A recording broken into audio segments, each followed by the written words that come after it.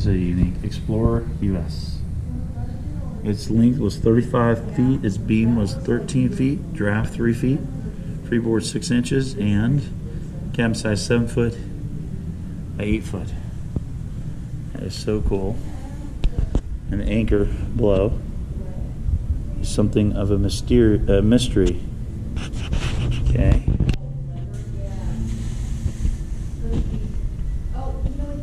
Okay, this is about the anchor. Oh, the anchor below. Okay. So, they're not sure.